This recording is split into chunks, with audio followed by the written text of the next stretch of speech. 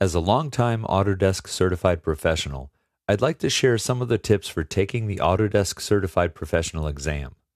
I've taken the exam and mentored others taking the exam many times over the years. Through that experience, here are a few things that I would like to recommend that make the process much easier, and I'd like to share them with you. Step 1. Know what you need to know. Knowing what the Autodesk Certified exam is going to cover is essential when preparing for the exam. Autodesk publishes exam objectives for each certification exam offering, so you can have insight on the topics covered in the exam and minimum candidate qualifications. Use this information as your study guide to make sure you understand each skill and sub-skills included on the list. Step 2. Focus and practice.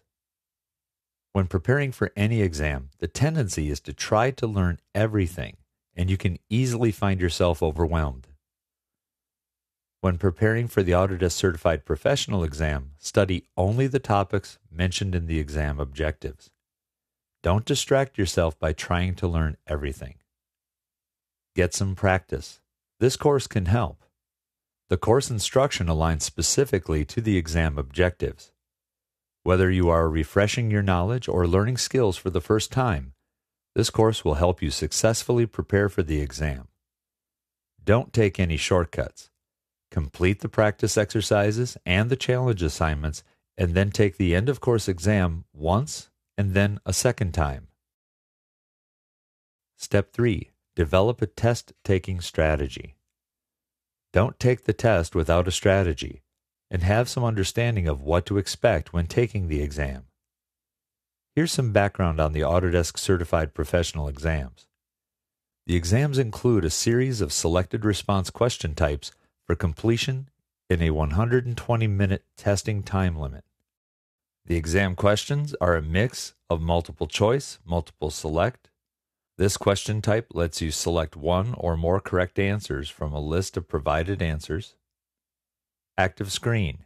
This question type prompts you to select the correct options from a dialog box. Build list.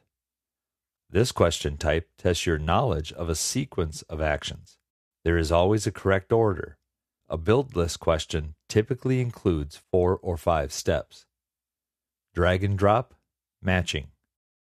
This question type includes a list of options on the left and target areas on the right. For example, you might be asked to drag labels to a part of a photograph that illustrates a design concept.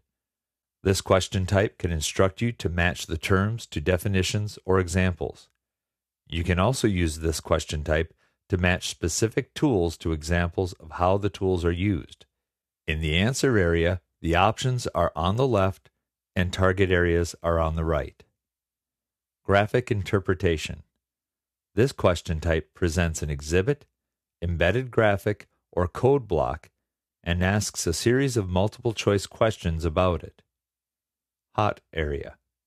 This question type allows you to answer the questions by selecting one or more areas of an image. Input number or text. This question type asks you to enter a number or text in the answer area. Statement analysis. This question type presents a situation or exhibit and asks a series of true-false or yes-no questions. Typically, there are 3 to 4 answer statements included in this question type. Step 4. Manage your time. One of the most important tips when taking a time test is knowing how much time you have to answer each question and deciding to tackle easy questions first. When you start an exam, you will be given the total number of questions and the amount of time available. Do a quick calculation to figure out how much time you have per question. Keep this in mind and use it as a guide when answering questions. It's recommended to answer the easy questions first and then move on. As a test taker, know what each question is asking and evaluate each answer option. Being careless or reading through the questions quickly nearly always results in an incorrect answer. You have the option to mark questions and revisit them at a later time during the exam test period. A time marker is visible during the testing period to help keep time. It's okay to not know or be unsure of an answer. It happens. Try not to get flustered. Eliminate any clearly wrong answers to narrow down your option, and then pick the answers you think best. Mark the question so you can review it later and move along.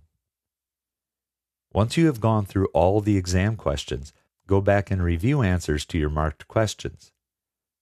Don't hesitate on changing answers. Contrary to popular belief, your first instinct might not always be correct. Oh yes, don't forget to breathe. Step 5. Remediation. If you pass the first time, congratulations. If you don't pass the exam the first time, take the steps to review the topics areas that you fell short on and revisit the exam objectives. With additional practice, you'll be more prepared the second time. I wish you the best of luck, and I hope you enjoy the rest of the course as you review all of the objectives that you'll be tested on. Good luck.